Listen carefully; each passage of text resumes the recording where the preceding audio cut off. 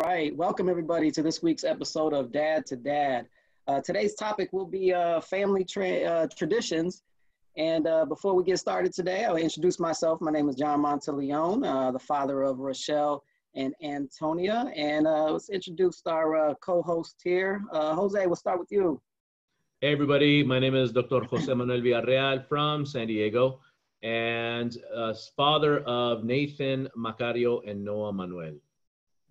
And I'm Tim Langen from the National Parents Union, proud father of Max and Dylan.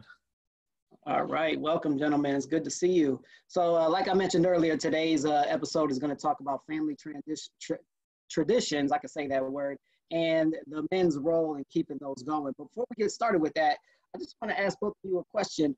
What is one thing, since your governors instilled the stay-at-home order, that you guys started that you want to continue once your states kind of reopen up? What's one good habit that you've gotten yourselves into? Jose? I would say that, wow, that's a good question. As a father, I would say that I would want to continue to be connected with my sons around their work, because I am curious about how they're keeping up the pace. As a professional, I would say continue to feed the minds and the hearts of our families the way we are right now. Awesome. Those would be the two big things that I would love to continue, yeah. Tim, how about you? What's one thing you're going to try to continue? Jesus, I don't know if I can follow that. Mine will not be as nurturing, but you know what I love to do is just before bedtime, sometimes it's a special like late night treat. I'll say, hey guys, we talked a lot about Minecraft on this show. And Pokemon Go, they know I hate the screens and it drives me crazy. But a few times a week, I'll say, come on, guys, let's take a late night walk, and we'll like walk up and down the streets and catch Pokemon together. And it's just a good time for me to catch up, and they think it's special. And I love it. I love it. Awesome. So two things come to mind for me. So one, as you guys know, I'm a divorcee, and my youngest daughter, Antonia, she's 18, so she spends most of her time just out and about. But when she's settled into one spot, she spends a majority of her time with her mom. And when this pandemic hit and the stay-at-home orders kind of came into play, I was really scared there for a while that I was going to just not see her for a very long, extended period of time. And then she went through that period where she was quarantined. But recently, we have been running 3-4 times a week. And this is probably the most consistent day-to-day thing that we've done in a long time since she's left for college. And that's really one thing that we talked about the other day. Like, the gyms are starting to open up around here. People are starting to it's no longer stay at home. It's just strong recommendations. But one thing I want to commit to is just really running with her on a weekly basis and spending time with her. And then the second thing that we're doing that I want to continue to do is really just frequently going to and eating, ordering from like local businesses, those in town, and not so much those franchise places, just to keep the money in the local economy. So those are two things that I want to continue to do once the state opens up fully back again. So here we are, fellas, and I'll tell you what kind of played into my thinking about family traditions is I was talking to my brother because Memorial Day is coming up, and something that happened in our family back in the early 2000s is my mom would historically, before she passed away, she would historically host every holiday for our family. Like that was the tradition. Everybody came to mom's house. That's where everything was. Didn't matter what the holiday was, Thanksgiving, Easter, Christmas, New Year's, you name it. And so we were talking about it, and my brother is normally the one that takes Memorial Day. But when my mom got cancer and she came down sick, one of the things that we decided to do as a family is we decided to kind of take a holiday and host it at our house. And the holiday that I took was Thanksgiving because it was always my favorite. So we kind of kept those traditions going. My mom had passed in 2011. And so we still keep those family traditions going where we still host those holidays and bring everybody together. So that's what got me thinking about, what space is it for a man to continue family traditions? Because I remember growing up and before my mom got sick, everything was centered around the women in the household. My mom did all the cooking. My mom and my aunts and my grandmother, they're the ones that had the little black books of all the recipes, and they would hand those down to the girls in the family and the nieces in the family, and they would continue those traditions and those meals. So I posed the question to the both of you, like, how does that work in your family? Like, who carries on the traditions and passes those on to the younger generations? Yeah, I think that's a great one, John. It's interesting, especially the last 3-4 years since I got divorced, that I don't have the normal family traditions anymore, because it really depends on where my kids are. It depends if they're with me on Christmas Day or Christmas Eve or Thanksgiving or Easter. But the one thing I have noticed is, as far as those special holidays go, is I'm taking more of a role in it as a son, trying to help my older parents, specifically my mom. So I make sure she's not cleaning up anything. I'm cleaning up everything for her, or my brother is, and I'm cooking more throughout those. And that's just, I don't know if that's so much as being a man, as much as just wanting to take care of my parents as they get older and take care of that responsibility. It is great though. I love it because, you know, my dad grew up in a family with an old Irish mom who did everything for him. The guy could barely work a microwave up until 5 years ago. So, I mean, like, to be a man who can cook and clean, it's a trip in my family. I know it blows his mind. Jose, how about you? I don't know. Traditions, right? Traditions. We've broken a tradition today. Where is Michael Scott? Yes. Where is Michael the fourth Scott? piece of Bubble of Love. There's a Michael hole in my soul. Come on, Michael. You're with us today, my friend. We can't wait to have you back. That's right. I'll tell you what, it's very interesting. I would say that traditions for me centered when my father was alive, and I would go to the small town where my mom and my dad lived. And the tradition there was that I would arrive, my mom would cook me food. I'd sit on the couch and talk to my parents for hours on end, and all the way till 10, 11 o'clock at night. That was a tradition for me. Mm. In terms of holidays, you know, I would say that we would have, what's that? They call it capirotada in Spanish, which really, it's the bread that they make fun of, or in Christmas time, they make fun of the fruit thing, the cake bread, that one, fruit cake, whatever it's called. I don't know. They make fun of it in America. But in Mexico, it's a dessert. It's really refined. And I remember that part. I remember the tradition of, but now in my mixed life, I'm Catholic, married a Jewish girl. You know, I don't know what I have, man. I don't know what I have tradition wise. I mean, I got to sit on this for a minute. When you brought it up to me, John, yesterday, I'm like, I don't know how to answer these questions. So you guys have to help me out today. Yeah. And I think the thing I try to do with these holidays and these traditions is make people feel special. So it's my parents, like, take the burden off of them because it's at their house. But I'm like, let me take care of everything, or let me just order something. You know, let's make it simple. But I didn't realize I have a tradition. I realized it today because I was struggling with this question too. And Carrie brought it up. Every time it's one of my boys' birthdays, and today's my son Max's birthday, I let them order whatever they want for breakfast, lunch, and dinner. Breakfast was not happening today. They were not having Chinese food for breakfast, so screw that. But so today was Chinese food for lunch and Taco Bell for dinner. You know, and it's just an idea of like, you know what, I can be a hard ass with them sometime. I want to teach him some discipline, but man, when it's his birthday, it's your day. It's your day. You know, you order what you want. You want to go play Minecraft for 4.5 hours in the bathroom, go ahead. It's all good. You know, and I've been doing that for the last, since he spoke, you know, so the last 8 years. So I love it. It's all about making him feel special and the center of attention that day. Yeah, and I think that's the most important part, is just really, traditions are a way of just bringing people together and showing them that you love them, and just really continuing that year after year generational showing of love and servantship. And I know there's a couple of traditions so we have our family traditions where all of my siblings and myself, we host different holidays, and we continue that And something that my ex-wife and I started with the kids when they were real little is we would wait till they woke up, and then we would call my mom and dad, and they would come over. And so kids could not open up a present until my mom and dad came over and opened, and then we would open them up all together. So that's something that we started, and we continued that until our daughters were in their teen years.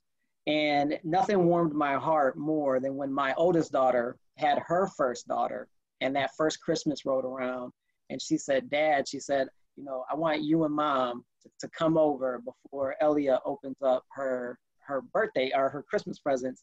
And that is something that, like, I think about, and I want her to continue to pass that down, something to keep in our family. But just like you, Tim, my oldest daughter is a big breakfast for dinner for her birthday. And that's something that we continue to do too as well. So yeah, it's good to hear that. So we're gonna circle back to Jose. You know, you sat on it a little bit. It's working. It's working. I'm getting there. I'm with you. We for Christmas, no one opens gifts until everybody's in front of the tree. So yes, we have that tradition, and I brought that since I was a kid because here it is, because of midnight mass. That's it. Okay, it's coming. So we'd go to midnight mass, got back from mass, and then opened up at 1 o'clock in the morning. 1:30. That was the big thing. But now my mom's older, so we do the midnight mass, goes to sleep in the morning, then open everything up. So that's what I remember. In terms of, you know what it is? I'm an only child. That's, I think, as I'm listening to you guys, I don't have that pull of a massive amount of people, or 2 or 3, it's big enough for me, to pull into this kind of, we got to get together. Right. And I think that's why whatever I've had as a tradition, we're really grounded around my father and my mother. I had cousins that I grew up with, which is great, but now that I'm not with them because they're in another town, I guess traditions are gone. Yeah. And I'm starting my own with my children. I don't have them sit at the table every day to eat. That's not the kind of dad I am. There's a lot of flexibility in my house. So to say, if you were to force me right now to write down what traditions you have in your family, I would say the Christmas, I would say the Hanukkah, as we celebrate that as well. But beyond that, there are no have-tos. There are no real stringent, negative. They have to say goodnight to their nana every night. And with my mother, right? They have to do that. So that's become, I guess, a tradition. Yep. And I have to remind them constantly because I want them to know as boys how to hug, how to say it in Spanish, how to engage, how to care for someone beyond themselves. So that's become definitely a tradition, a thing we do here on our house. But this is a really good topic, man, because I think a lot of us as dads and as men maybe not to say that I don't appreciate traditions, but maybe we don't sit down and think about it as much as we should. And I think today, that's why I love this show, because it's therapeutic for me and it makes me really think. What do you think, Tim? Right? Yeah. I mean, I think, I love what you just said, because I didn't realize I make my boys do that every night. I say, go and give hugs and kisses to Nana and Papa. And if they, especially the little one, because he's a little space cadet, if he forgets, I will send him, get your butt back there. Yep. You hug him? Did you hug Papa? And he'll be like, yeah. I'm like, no, you didn't. Go hug him again then. I want them to be able to do that. But it's like you said, it's just things you do. I just never labeled it as a tradition. I think it's also tough too, because, and I don't know about your family, guys, like, or if it's just a generational thing or what it is. If people are just disconnected more now, well, they are. But I mean, like, I don't have those. I grew up with those big Christmases because I had like 20 cousins and all that stuff. And somehow, people get their own lives, but we never came back together to keep that going. It was always my grandpa who was like the patriarch of the family who would bring everyone together. And once he passed away, it seems like people kind of splintered off and did their own thing. Well, I think that's one of the things that came up in the discussion with my brother and I, because, he said to me, he said, Johnny, he said, I don't really know who's going to come over because everybody's still practicing their own social distancing. And, we respect that. And my point to him was, it's not so much about the repetitive act of doing it year after year, as much as it is honoring our ancestors that came before us, honoring the legacy that they built. Because, when my mom explained like why she always hosted the holidays, it was, you know, she told us like every matriarch in the family always hosted the holidays. And so that's how she honored her ancestors and kept that tradition going. And then, you know, that was my message to my brother. Like, we're going to honor our ancestors. We're going to honor this tradition, and we'll invite who we invite. And if they come, they come, they don't. But we don't want to let something like a pandemic, you know, stop something that has been going on for generations and generations. And if anything, we want to show, like you said, Tim, like it could be a generational thing. We want to show my nieces and nephews, his nieces and nephews, that this is something that's important to our family, and we want to continue that. And so, you know, those are things that I think about. And even like, you know, Jose, you're an only child, and those things might not be, you know, in a tradition sense, but I wonder what it is that's something that you can start maybe now that honors your ancestors' legacy, and you can teach your kids to carry that on. Yeah, you know, it's interesting. I had this thing where, you know, I wanted to do something on a Sunday night, you know, a dinner, a gathering. I had this in my head, but I think what I'm starting to realize is I'm starting to come full circle, you know, and I think I'm maturing, I'm getting older, my sons are getting older, and, you know, I'm committing this summer to teaching my sons how to speak Spanish. Because I had this bias about, you know, needing to learn English because of my trauma, having to learn English. But how much I admire speaking Spanish now, that's my commitment this summer, because with the Spanish come the traditions that I've not been able to expose them to because they have no clue what I'm talking about. So it's not the symbolic piñata. That's not what I'm talking about.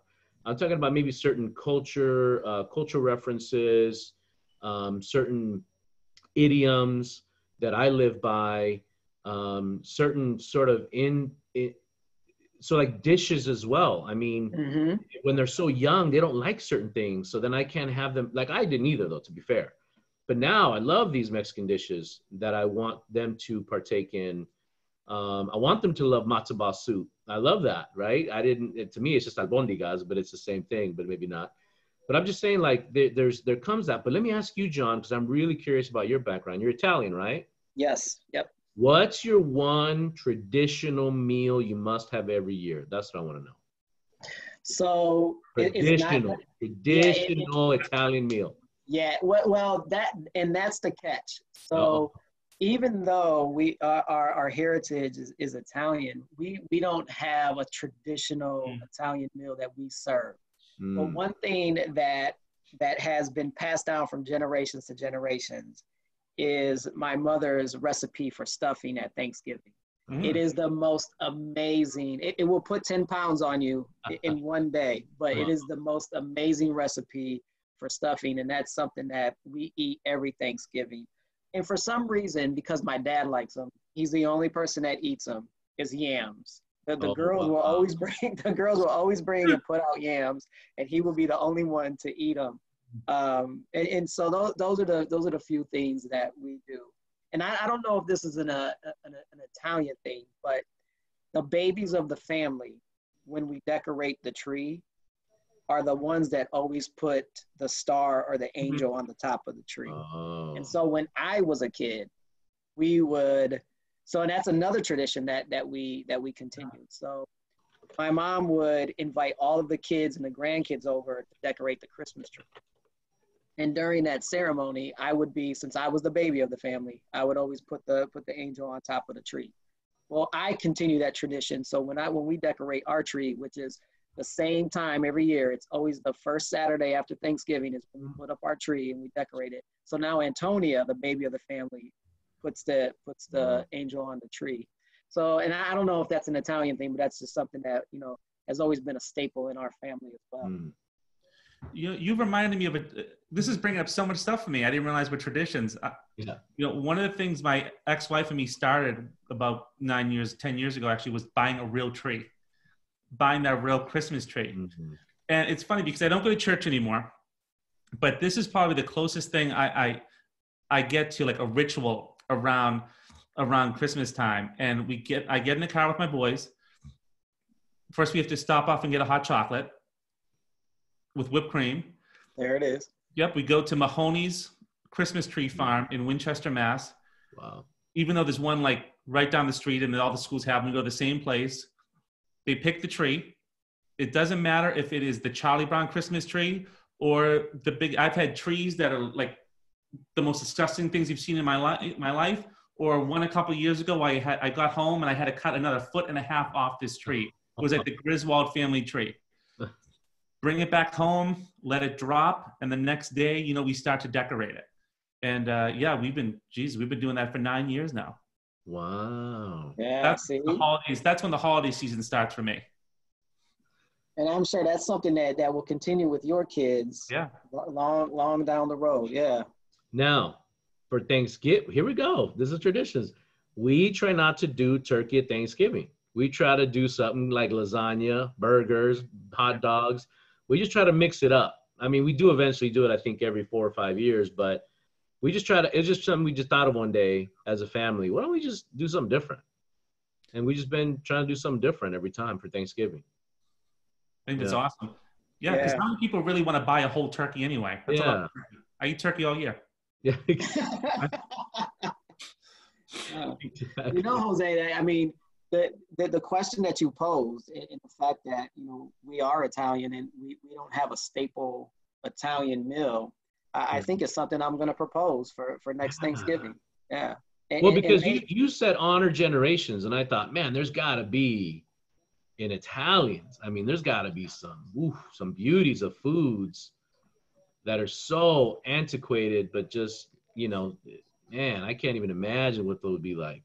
Yeah, and in our family, it never really caught on. But now that I think about it, when we would go to my aunt's house around Christmas time, and now mind you, I was young, and so I don't know how many kids my age was really like into fish. But my aunt would always have a traditional fish meal during Christmas, which I thought was just the oddest thing in the whole wide world. But I think that had something to do with my grandmother.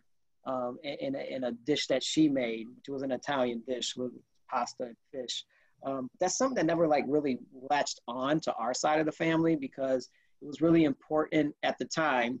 It's not so much like that these days, but when I was growing up and my dad was younger, it was more important to him to kind of Americanize our family and not kind of stand out, you know, as Italian.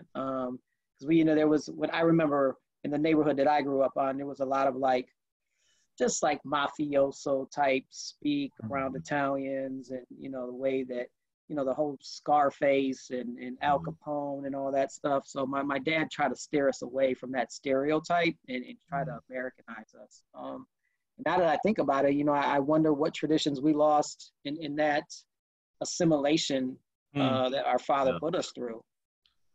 Hey, Tim, your ancestors. Yeah. Talk to us about them. And back to John's question, what's that food that your ancestors would love for you to have right now that you're not having? Well, my ancestors are mainly Irish and Italian. Let's go with Irish. Let's talk about Irish. You know what? Not much, to be honest with you. I mean, it's pretty, or maybe I think it's boring stuff. You know, ham and potatoes. I mean, nothing too crazy, honestly. But I can tell you, like, the Italians have stereotypical, like, huge meals. I never heard of the 7 fishes, though, until, like, I was in my mid-20s. We never did that.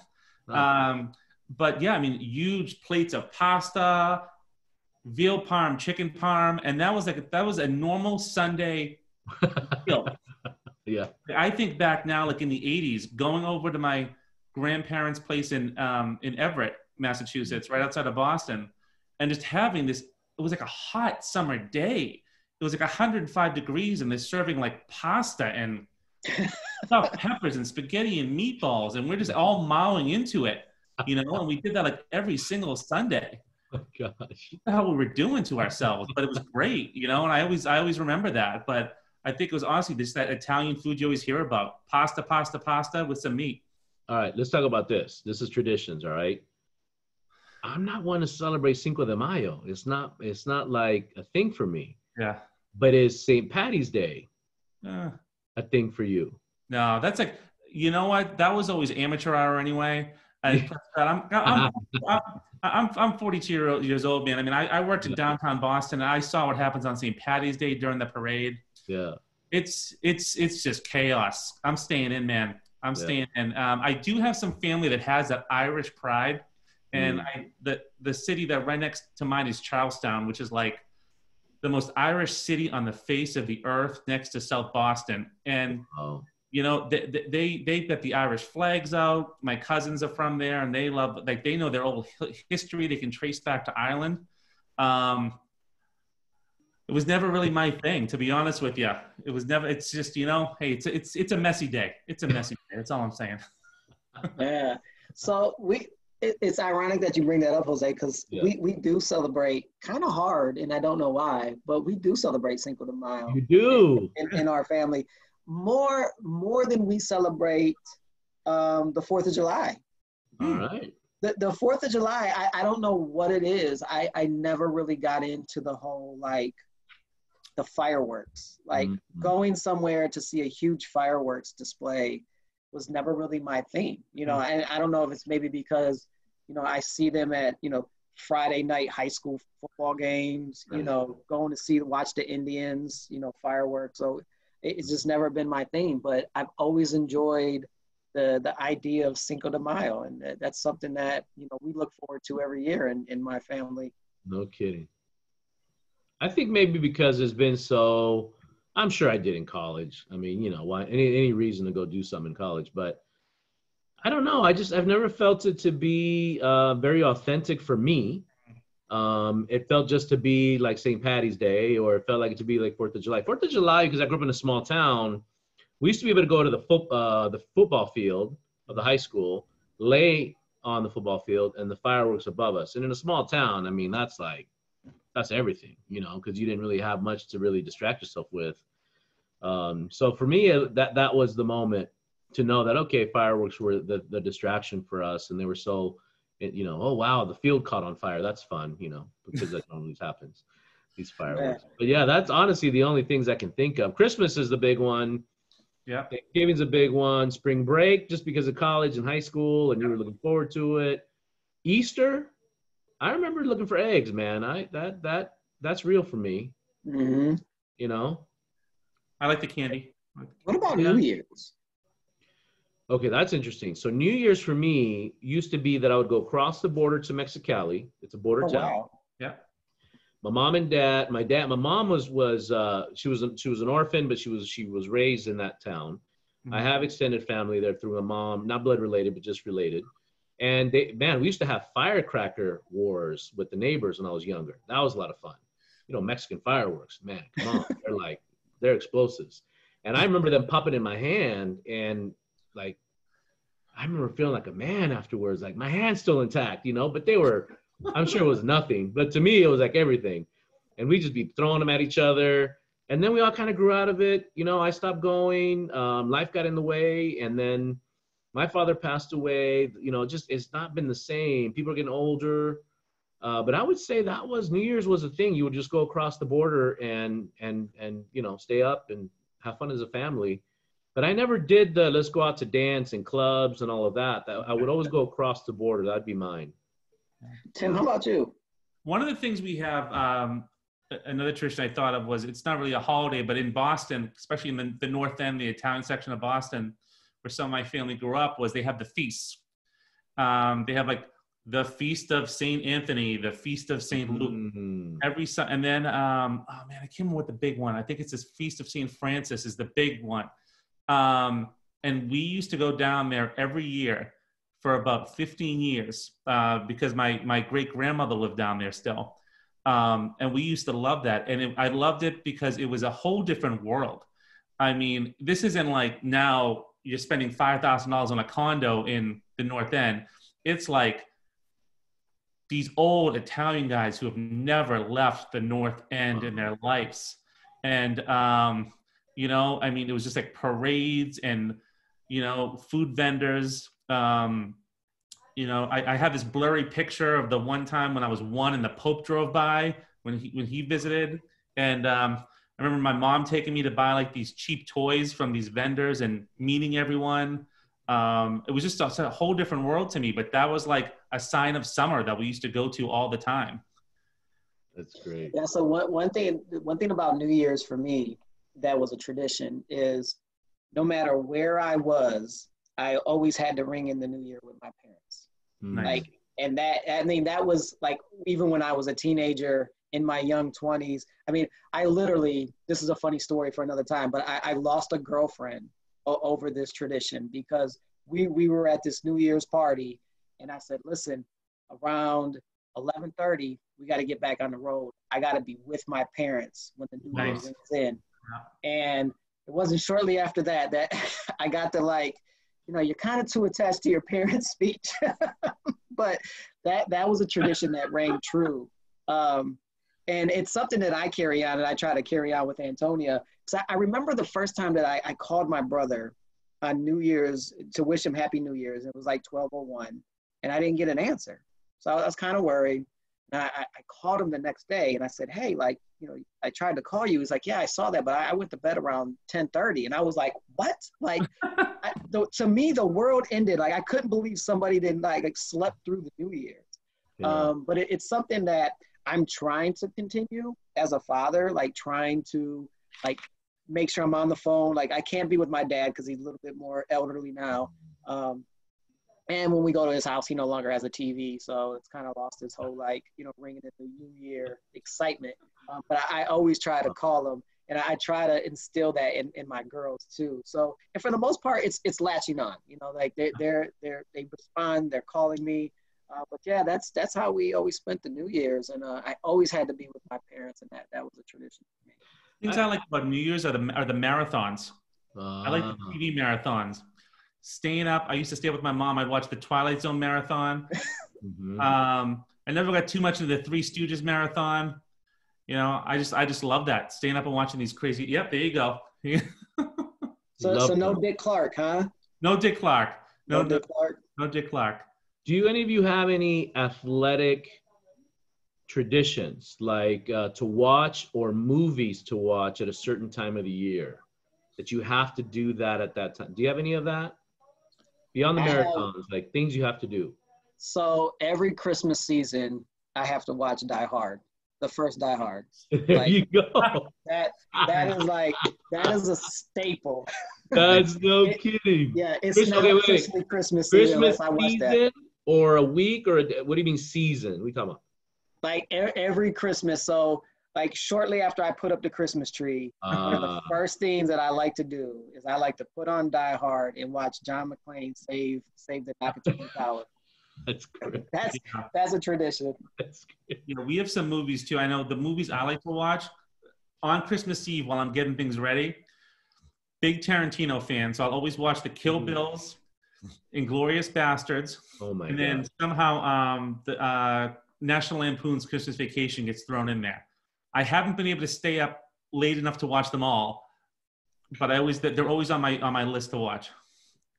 What about you, Jose? I would say that's interesting. I would say every year I have to watch Shawshank Redemption, White Men Can't Jump. I have to watch those two, and I love your reaction to White Men Can't Jump. Well, that's right, because you brought back White Men Can't Jump and Demolition Man, two of my favorite movies I haven't watched in years. I have to watch those.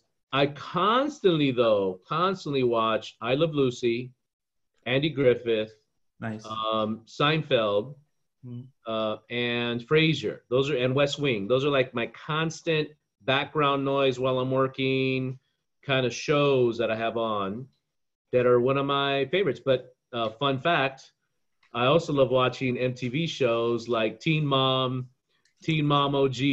Listen, I was a high school counselor and I had to stay connected, and I have not let go of those shows for 10 years.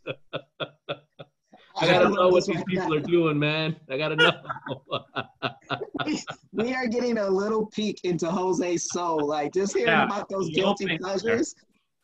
I gotta know what's going on. I'm sure there's other films I like to watch in a year. Certainly, I gotta catch the NBA playoffs. That's my favorite time. I kind of boycotted the NFL, I ain't gonna lie, because of the political stuff. I got roped back into it through fantasy football through some buddies of mine. I came in second, which was great. And then when Tiger was around, I love the golf. That was like I had to get into that. And I would say baseball, definitely the World Series. I like the competitive nature of it. I like the strategy behind it. I like learning that part. I'm a learner by nature. And I think I watch it more for that than the actual outcome. I mean, I keep up with sports just for dialogue and understanding as a whole. But I think as I'm getting older, I'm realizing it's more about the strategy and all of that. And what is it about us that we like watching reruns, though? I mean, I've been criticized for that in my life. I'll be honest. Now, for me, it's that euphoric feeling. It's kind of like when you smell something and it brings like a happy time in your life. That's what watching reruns is for me. But talk to me more about sports, Jose. Is there something that you do? Like, do you have to go? So you're in San Diego, right? Yeah. So do you have to go to a Padres game every year with your kids? Is that like?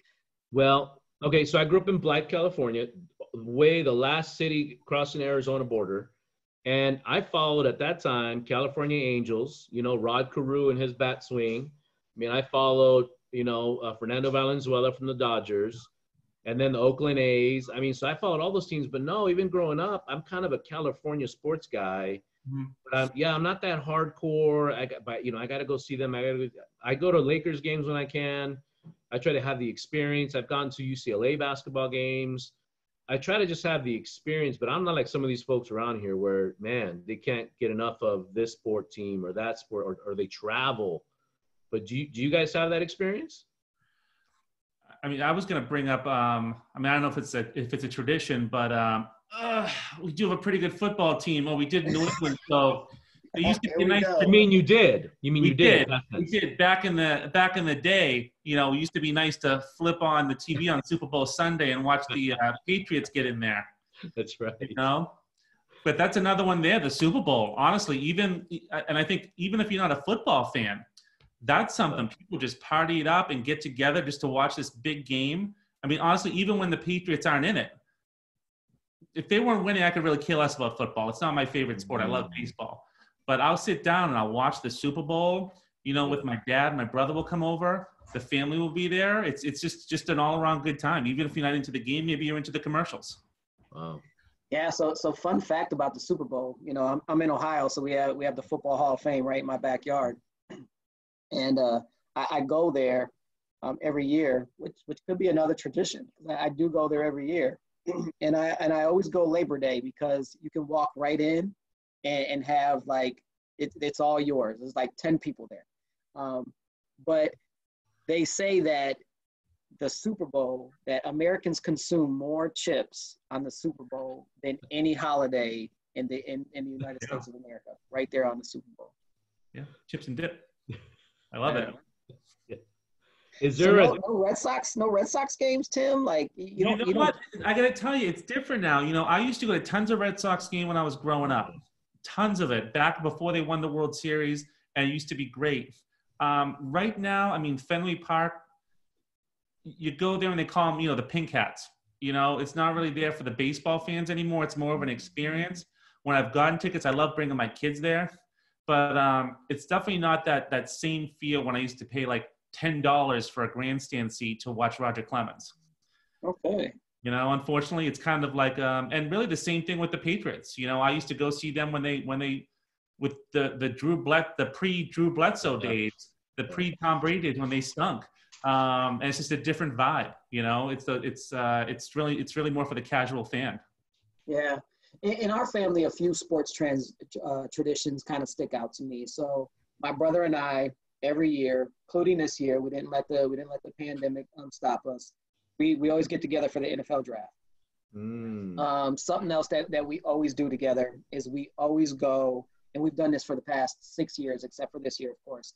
We always go to the Cleveland Indians home opener. So we belong to this like private social club. The owner rents this big party bus, takes the members down. Nice. We go see the game, come back. So it's a really fun time. We missed out on this year. But yeah, I mean, most of our traditions in our family usually center around a specific day, a holiday, or food. Sports usually just between me and my brother. My dad was never really a big sports guy. He would watch, but wasn't really his forte or his what he got into. He's more studied gentleman. Now, do you have a favorite drink you must have every year for the holidays or something. So for me, it's non-alcoholic. It's called champurrado. It's a chocolate version of a hot chocolate, but it's thicker. You almost have to eat it with a spoon. And my aunt in Mexicali would make it for me. And I loved it. And I want to have that every year. I don't get to every year, but when I can, I do. Is there a drink you must have every year that symbolizes something for you? I guess it could be alcoholic, but I'm saying it's more like, I don't know. Do you have something? So we do, and we grow. I grew up. We live in a very predominantly Hispanic community, so a lot of my friends are Hispanic, and every Thanksgiving and Christmas season we have to have homemade coquito. Wow. So that's something that I look forward to every year. Wow. It's just amazing. So that's ours. What about you, Tim? My new tradition has been the what is it? The St. Patrick's Day McDonald's shake. Oh yes. Oh my God. The Shamrock Steak. The Shamrock Shake. Shamrock. Yes, I got some of this a few years ago, and I gotta tell you, That's it. that's like the beginning of spring for me. Okay? When I'm driving by and I see that Shamrock Shake ad, I pull into Mickey D's and I get it. That's it. Short of that, I'm a coffee guy, but that is so good. Yeah. Well, listen, fellas, we have about 4 more minutes, so we'll wrap up this episode of Dad to Dad and talking about family traditions. I don't know why I want to keep on saying transitions, but we want to make a shout out to Mike Scott. We missed him today. Had a very important work obligation, so we hope to have him back next week and hopefully a special guest along with them. But we want to encourage everybody out there that have used this episode. If there's a specific topic you want us to talk about on Dad to Dad, please, send it in. We'd be more than happy to discuss it between the 4 of us. But any parting shots, Jose? I finally followed through, John. You did? I did. Talk to me about it. How did it make you feel? It went really well. I told this individual we haven't talked in a long time. And I texted him first, right? Talked a long time. I want you to know you're not alone. I love you. And if you ever need anything, you let me know. And he responded right away. Get out of town. I need to do more of that. And so I did it to 2 more of my friends who I've been in contact with, but kind of lost a little bit of touch the last few weeks. And great response back. So I have 1 more left I think I want to do. I'm trying to wrap up here. But I think that was the move, and it went well. So thanks for the encouragement, man. I've been thinking about you. I'm like, I gotta do this. John's gonna be on me. I gotta do this. No, don't thank me. Thank my mom, Lynette Monteleone, because she has always instilled in all of her children to never hold a grudge or never let something come in between you and another person. Always be the one to reach out, extend that olive branch, show the love. She was really big on second chances. Everybody deserves a second chance, and what they do with it, is their decision. But man, good job, Jose. I mean, did you feel better? I do feel better. I ain't gonna lie. I do feel better. I never thought I held grudges. I just don't forget. Is there a difference? I don't know. What do you think, Tim? Well, you know what? Yeah, I'm gonna end this with first of all, John, you did a great job, but I want to tell you a little story. I was talking to our friend Marisol the other day. Yes. And you reminded me of this when you brought up your mom just now. And we were just talking about something that turned into like an 1.5-hour conversation. And then you came up and I said, God, you really hooked me up with some good guys here. We went through, we talked about each of your personalities. We'll talk about you next week, Jose. That might be a topic. But John, we talked about you, and I said, you know what? We talked about the concept of ancestors and honoring ancestors, which I learned from Marisol. Yes. And I love the fact how every single show we have, you refer to your mom. And how, like, through this tough guy running 18 miles a day, tatted exterior, in the end, man, you love your mom and you honor her so much, man. That's just incredible. I love hearing that. Beautiful. Yeah, my mom was, and I'm not afraid to say this, my mom was my best friend, and my parents were my first and foremost teachers, but they've always been my greatest advocates. And like, I'll never, I am who I am because they are who they are, if that makes sense. Yeah. It's awesome. It's awesome. Well, we want to thank everybody for tuning in. Tim, thank you for this opportunity again to host. And Jose, thank you for just being you.